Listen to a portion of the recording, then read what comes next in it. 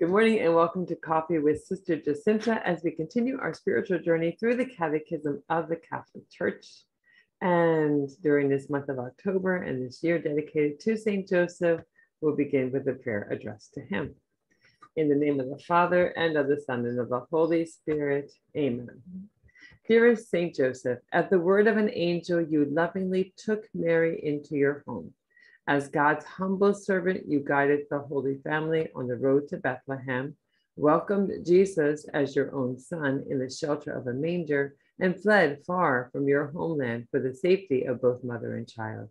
We praise God that as their faithful protector, you never hesitated to sacrifice for those entrusted to your care. May your example inspire us also to welcome, cherish, and safeguard God's most precious gift of life. Help us to faithfully commit ourselves to the service and defense of human life, especially where it is vulnerable or threatened. Obtain for us the grace to do the will of God in all things. Amen. In the name of the Father, and of the Son, and of the Holy Spirit. Amen. So if you are following along in the Catechism, we are now beginning number 1861. If you want to use that, you can. Okay.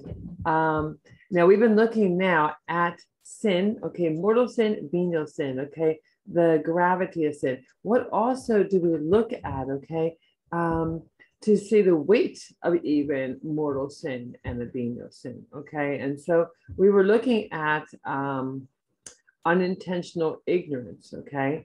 And again, it could be intentional ignorance, okay, which does not, okay, allow you to be not culpable, all right? So let's just start right in where we are here instead of redressing all of those. So in 1861, we read, mortal sin is a radical possibility of human freedom, as is love itself, okay? And in that in itself, that is something so beautiful to hear, okay? Beautiful and scary at the same time, okay? But mortal sin is a radical possibility of human freedom, as is love itself. In other words, that human freedom can choose, okay? It can choose, okay, good or evil, love or hatred. And so unfortunately, okay, a misuse of that will, okay, would be to choose, again, for it to be mortal, you have to know it, okay? You have to, it has to be great, and you have to choose it, okay? So again, it is, though, a part of that beautiful quality of a human being to have that free will, okay? And to choose. Again, God wants us to choose our good. He wants us to choose happiness. He wants us to choose him. But we can always fall short on that. So it results in the loss of charity and the privation of sanctifying grace. That is of the state of grace. And sometimes when we're looking at the story of Adam and Eve, sometimes people will be like, well, you know what? They obviously, Eve and Adam, well, we didn't die. You know what I mean? I mean, like the Lord said we would die.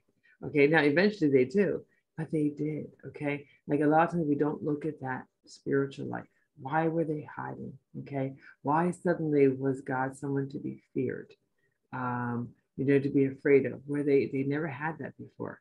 But it's because they were no longer in that state of grace, okay? So there was that privation of sanctifying grace, okay? And a loss of charity, that loss of love. Okay, if it is not redeemed by repentance and God's forgiveness, it causes exclusion from Christ's kingdom and the eternal death of hell. For freedom has the power to make choices forever with no turning back. However, although we can judge that an act is in itself a grave offense, we must entrust judgment of a person to the justice and mercy of God. Really, a very, very important topic right there, because we are in a world of so much confusion and so much failure to teach, and then also false teaching, so that there may be people who are guilty of objective mortal sin, okay, who are not subjectively guilty, okay, and they'll be let off with lesser stripes, as our Lord says, okay. Whereas with that knowledge, they would be condemned to hell, okay, because again, if it's grave and you know it and you choose it, okay, then that's the consequences. And again, although we know there's a beautiful sacrament of, okay, reconciliation, penance, confession, whatever word you want to use for it, okay, that can, okay, free us from those bonds, okay, and restore us to charity. But when we look at this, okay, that choice, okay, as long as you're living on this earth, okay, it can be, okay, you know, rejected. Okay, there is a turning back where the angels, when they chose, they never had a turning back. They couldn't change their mind. Okay, they had a clarity in what they were doing, and even though they saw the consequences, still, okay, oh, it's so far to believe that anyone could do that. But again, when we sometimes, you know, get a little taste of that, you know, I know revenge is not mine, but you know what? I am doing it anyway. How dare they hurt my feelings or hurt my friend's feelings or my spouse's feelings or whoever it was, okay? And you know, and we sometimes, you know, despite the fact that we know we're not allowed, okay, we may end up taking, okay, some of those justices, okay, of our idea of justice into our own hands, but we can still regret, okay, after having done that. But we get an idea of what the angels did, okay? Because we see the consequences. Maybe I'll be put in jail because I actually go ahead and said, you know what? If they murdered my spouse, I'm murdering theirs, okay? All right, and it's a crazy thing that, you know, that the heart does, okay? You know, that sense of getting even, okay, and making sure that you feel the pain that you've put me into. And but you know, that it doesn't have to be something permanent as a human being, and hopefully not, okay, hopefully there can be that regret and that true, you know, repentance and that desire to amend, because that is what we're working with. We're not working with a magic, okay, we go to the sacrament. There has to be those dispositions in place as well, but we can't judge another person. Okay, remember, you can judge an act. You can say it is right, it is wrong. Okay, that we're not to make judgments. Okay, we can't make rash judgments. We don't know what's going on in the mind of that person as to whether what their guilt is. Okay, and sometimes the person themselves does not even know, and they have to put it before God as they saw it and see it. You know what I mean, and then allow God's mercy and forgiveness to be there. So those are really, really important distinctions put into that particular paragraph. Again, that was at paragraph 1861. If, again, you want to read that over. 1862, we read, one commits venial sin when in a less serious matter, he does not observe the standard prescribed by the moral law, and when he disobeys the moral law in a grave matter, but without full knowledge or without complete consent, okay? So that's where we're talking about, okay? Missing Mass on Sunday, okay? He misses Mass on Sunday on purpose, okay? He wanted to sleep in, but he never, ever knew that that was a mortal sin, okay? All right, therefore, all right, he is committing a venial sin, all right, at that point, not a mortal sin because of the knowledge, okay? But again, what if it was culpable ignorance, okay? In other words, he purposely was absenting himself from classes, okay, whether that was CCD or the Catholic school, okay, when that was taught. Well, then that could be culpable, okay? He could be actually responsible, okay, to the degree of a mortal sin. Okay, so that's why sometimes we have to leave it in the mercy seat of God as to where that guilt lies, okay? So very, very important for us not to be guilty of purposely becoming ignorant of our faith, okay, and of the requirements to be able to actually, you know, be joyful on this earth, okay, to have that freedom, okay, of the sons of God that God wants us to have. Again, he's not putting us into bondage. He's taking that bondage away. It's simply that we sometimes think the bondage is actually the good, okay, and but that needs to be, like clarified. Okay, so we really understand. Okay, there's a difference between the mortal and the venial. Okay, that knowledge, that will. Okay, the gravity. Now, venial sin weakens charity. It manifests a disordered affection for created goods. Mm-hmm. It impedes the soul's progress in the exercise of the virtues and the practice of moral good. It merits temporal punishment. Deliberate and unrepentant venial sin disposes us little by little to commit mortal sin. However, venial sin does not break the covenant with God. With God's grace, it is honorably repairable, or humanly repairable. Venial sin does not deprive the sinner of sanctifying grace, friendship with God, charity, and consequently eternal happiness. This is very important because there is misteaching out there, okay, concerning venial sin and mortal sin, okay, and that mortal sin is actually something you can't really actually commit. It's only an accumulation of venial sin, and then it comes to a point where it's actually a mortal sin. And that's false teaching, okay? There's a difference, okay? You have the three requirements, okay?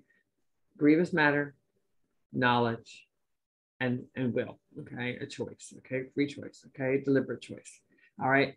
And, okay, the only difference between that being a mortal sin and a venial sin is, okay, that something is lacking here, okay? Maybe the knowledge was lacking, maybe the full consent was lacking, maybe the fact that it wasn't actually grievous matter, okay?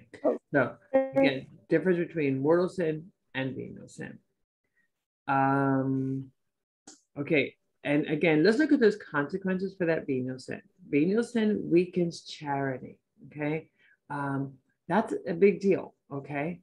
And you really want to, look at that, okay? And say, do I want, like, is venial sin something that small? We're so sensitive to feelings of people, which is a beautiful thing. Okay. But I mean, like, honestly, like, it's amazing how sometimes we will do the wrong thing just because we don't want to hurt someone's feelings. Okay. You know what I mean? So that sensitivity to others, okay, it's not a good choice necessarily. Okay. But that sensitivity is something beautiful. What about God?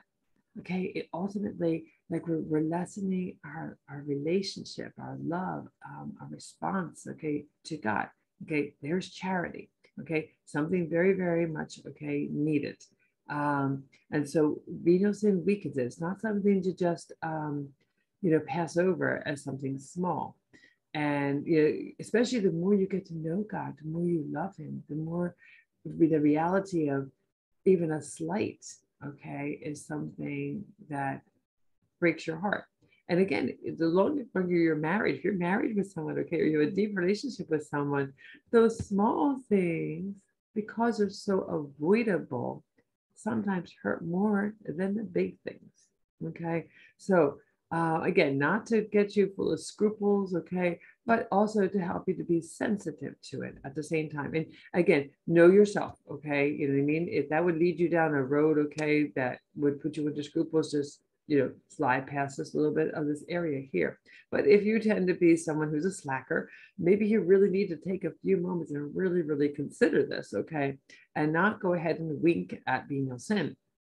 Okay, it manifests a disorder affection for created goods, okay? In other words, things can, have more of a draw, okay, than they should, okay? So whether that's money or whether that's friends or whether that's a position, okay, a career, a little convenience, okay, all these little things, okay. Some of us, okay, know that they start taking precedence, okay. So I wanted to get a manicure today, okay, and oh my goodness, my sister calls and she needs someone to babysit because her husband's in the hospital. Really? Like, you know what? No, I want my manicure. Okay. That's where you're like, our priorities are all out of whack. Okay. So that's what we're talking about. Okay. This affection for created goods can get really distorted. Okay. It impedes the soul's progress in the exercise of virtues and the practice of moral goods. All right. That exercise of virtue, that practice of moral good, because, like when you have that, like a charity, okay, you sort of start being slack, okay, and in your vigilance, in your kindness, and your thoughtfulness, okay, because your eyes are beginning to turn more towards yourself than others, okay, and so you see, a number of choices, okay, being a little bit less praiseworthy than what normally you might be doing. Okay, it merits temporal punishment. All right, so it's not going to lead you into hell. Okay, but because you're failing to respond to an invitation in love, okay, by meeting it with love, it does have that slackening in our relationship. And again, that temporal punishment is that making up for that lack of love in response to God, okay, and in that, and God's mercy allowing that time period then to be filled with acts of longing and repentance, okay, in purgatory. So deliberate and unrepentant venial sin disposes us little by little to commit mortal sins. All right. So it can lead us to it. It can dispose us. It doesn't mean it will. Okay. It doesn't mean they are. Okay. The accumulation of venial sins makes a mortal sin. It doesn't work that way. Okay. They're totally two different things. Okay. But it definitely weakens. Okay. And so you think about any kind of glass that's had a lot of beating. Okay. The lack of, care leaves it much more likely now to be able to have a major crack given to it. Okay. Because it's been chipped. Okay. And, scratched and all this. Okay. So you're weakening. Okay, and that likelihood of actually having a break, okay, is much more possible. So again, something that you need to be very attentive to, okay, and that's why it's a really, really good thing to examine your conscience every day, okay, before you go to bed especially, okay, look at the day, see where God's blessings are, see where your weaknesses are, and you know what, don't hide them from yourselves. You can't hide them from God. Manifest them and beg for his mercy. Tell him of your love and your sorrow for that. If you can get to confession, I mean, there's a grace that comes with confession to actually strengthen you to especially fight those areas that are weak. Okay. But, we can have venial sin remitted. Okay. Even by the use of holy water. Okay. God's given us sacramentals that can take away venial sin. But again, I would always encourage also going to confession. That willingness to actually say it to God, okay, through that representative, that priest, okay, and to be able to get medicine that's for it, okay, like the other ones might not give you the medicine, but this actually gives you a solution, okay, not to take it away, but to give you strength for the virtue that's contrary to the one that you confess. So beautiful, beautiful gift that comes from confession. Okay, we have a little quote following this, and it says, while he is in the flesh, man cannot help but have at least some light sins. But do not despise these sins, which we call light. If you take them for light when you weigh them, tremble when you count them. A number of light objects makes a great mass. A number of drops fills a river. A number of grains makes the heap. What then is our hope? Above all, confession. Okay. Again, they are not mortal sins. Okay. Even though like that abundance of them makes them heavy. Okay. All right. That does not equate the fact that at some point they become a venial sin. Okay. Those are two very different matters. Okay. It's just simply that it actually affects your relationship with God and then also your relationship with others, ultimately your destiny. Okay, because the likelihood then of falling into mortal sin is very, very, very much heightened. Okay, when we allow for venial sin and don't really have any repentance for it. 1864. Therefore, I tell you, every sin and blasphemy will be forgiven men, but the blasphemy against the Spirit will not be forgiven. There are no limits to the mercy of God, but anyone who deliberately refuses to accept his mercy by repenting, rejects the forgiveness of his sins and the salvation offered by the Holy Spirit. This is what we're talking about when we talk about the sin against the Holy Spirit. Many people are mystified by that, okay? But you can't be forgiven for what you refuse to recognize as being wrong. Okay.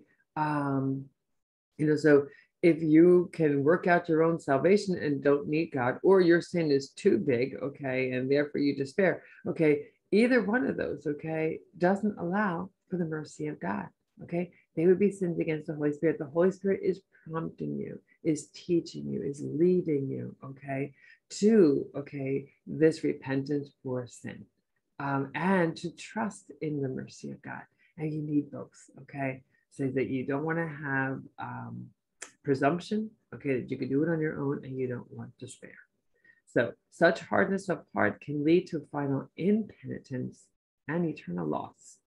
Okay, so this is again why it's a really good idea to remain very attentive to your day, to your relationship with God, to examine it, okay, once a day. And again, really, especially when you're doing the examine, follow that Baker, okay, formula, that looking at your blessings, okay, that you can thank God, okay, asking Him for the grace to help you to know the graces that He held out to you, okay, and then the K, okay. I always heard how you killed the spirit, okay? In other words, how we did not work with those graces that God gave us, okay? And be willing to admit that, okay? Maybe how I was a killjoy, okay? For those who were actually going forward with full energy to love God, okay? And maybe my bad example, my little sarcasm, whatever, okay, ended up crippling that particular effort, okay? So we look at it, but I love the fact that St. Ignatius says, don't spend the least amount of time on that, okay? Immediately then let God embrace you. That's that E in Baker, okay? With a heart that's repentant, and then make a resolution, okay? Whether it's just simply, that tomorrow, okay, I'm going to do an act of kindness for this person, or I'm going to make an extra visit to the church, or I'm just going to try to remember on every hour just to say, my Jesus, I love you, I trust you. It doesn't necessarily have to have anything to do with that day, okay? But sometimes it might be a good thing to tie it in, okay? Especially if I've been irritable and I'm going to meet that same person tomorrow, okay? So maybe that resolution might need to be a little bit concrete. All right, proliferation of sin. Sin creates a proclivity, okay, to sin. It engenders vice by repetition of the same act. This results in perverse inclinations which cloud conscience and corrupt the concrete judgment of goodwill. Of good and evil. Thus, sin tends to reproduce itself and reinforce itself, but it cannot destroy the moral sense at its root. Okay, and this is where I was mentioning in the beginning of this section, okay, about the fact that sometimes people say they killed their conscience, okay? Okay, you can't completely kill it, but you can definitely make it deaf, okay, and blind in many ways, okay, to the evil of what you're doing. With it being practiced enough times and with excuses being put there enough time, it is amazing, okay, how we can then what's called engender vice, okay, by repetition. That proclivity, okay, means that tendency to sin, okay, we can create that, okay, by again, winking at small things. And as you wink at small things, then the next thing doesn't seem to be that bad. And the next one doesn't seem so bad. Okay. I remember when I was in college and I took a psychology class, which I love taking. And they had done films, okay, they had people who got a certain money, okay, if they were willing to be part of an experiment. And so part of this, the one experiment, okay, was to take two groups of people and they separated them. And they were both shown a movie, okay, and it was violent and it was offensive sexually, okay, and they were to write about it, okay, and they were angry, okay, and they were disgusted, but because they had signed up, okay, they watched the second movie, okay. Now, when they watched the second movie, they said it was bad, but it was nothing compared to the first one. The first one was awful. Now, what they didn't know is they'd each seen an opposite movie. Okay, so they watched this movie here. Okay, and all they did is take the same movie and move it into the opposite, okay, theaters, okay, and had them both watch that movie. the sense of already having been seeing something that was bad desensitized them, so that by the second time they were exposed to it, it didn't seem as bad. Okay. And this is what they mean by this proclivity. Okay. In other words, we can become desensitized, okay, to sin by it being something that we allow ourselves to see, hear, touch, perform, whatever it might be. Okay. So this is something that we definitely want to be alerted to, okay, and recognize, that, so that can be like listening to music. Okay. You can hear, terrible topics, okay, in music. But you can become desensitized, and it could just become like, no, it's okay. And you know what? But the act itself doesn't seem so bad because it's been made into a beautiful song or tone or tune or beat. And so we can lessen, okay, our sensitivity there. Okay, we read in 1866, vices can be classified according to the virtues they oppose, or also be linked to the capital sins which Christian experience has distinguished following St. John Cassian and St. Gregory the Great. They are called capital because they engender other sins or other vices. And they are pride, avarice, envy, wrath, lust, gluttony, sloth, and acedia. Okay, or acedia. Okay, sloth or acedia. And acedia is more like spiritual sloth. Okay. But I always learn, like, okay, so I like little ways of memorizing. Like I like the cardinal virtues being Father John Paul II. Okay, take those first letters there, and you've got the justice, you've got prudence, you've got fortitude, and you've got temperance. When it came to learning the capital sins, I learned places G. Okay, so P being pride, L being lust. Okay, A being avarice, C being covetousness. Okay, and I'm thinking if they use a different word there for covetousness. I'm seeing which one they put there. That would be the avarice, okay, for them, okay.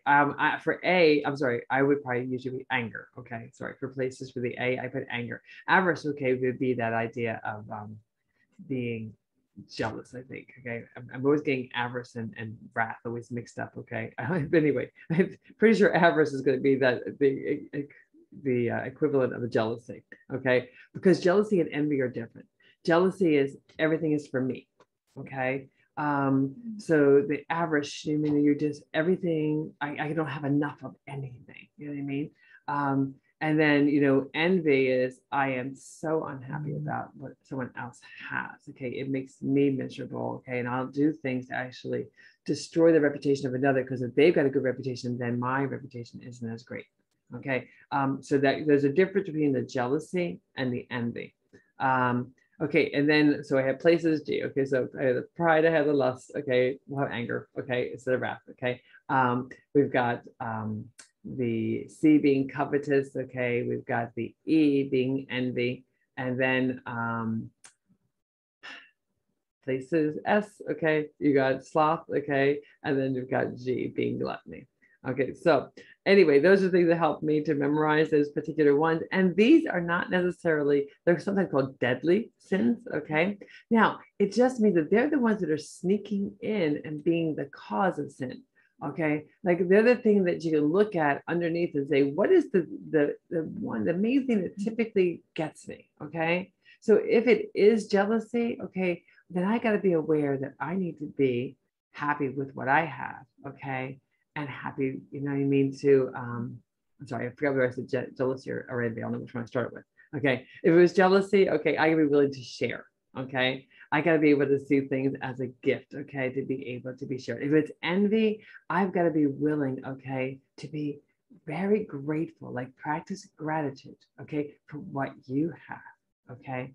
All right, and content with who you are, okay, because then you're not envious of another person. Okay, and then you can promote other people's things to overcome that tendency. But being aware of your particular weakness is very helpful. If it's lust, okay, then lust is actually very selfish. It's all about me gaining, okay, me having pleasure. So I can be all about charity, okay, if I have that, okay? So you can have opposite ways of going about, okay, to be able to counter that particular weakness. And typically, we all have one that really pulls in us more than another. And once we start going against that particular vice, okay, that particular capital sin, we can get a whole bunch of other virtues all put in place. Okay, we can actually take care of a whole bunch of other things that might be there. So maybe my main one is lust. Okay, and as I begin to realize, okay, that it's not all about me having pleasure, okay, and self, you know, whatever indulgence and all this, and I think about others, I can actually then become less angry. Okay, I can become less gluttonous. Okay, a lot of things suddenly, okay, and because of that, I'm actually now not as proud, okay, prideful, because I'm not looking at myself.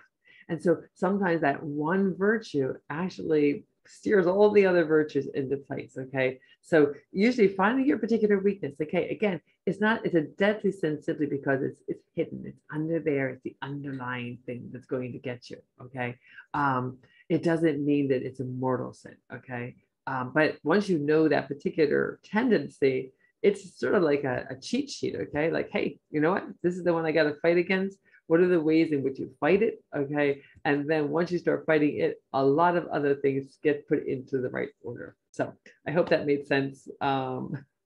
And let me just continue so we get this finished here. And it says in 1867 that the catechetical tradition also recalls that there are sins that cry to heaven: the blood of Abel, the sin of Sodomites, the cry of the people oppressed in Egypt, the cry of foreigners, the widow and the orphan, injustice to the wage earner.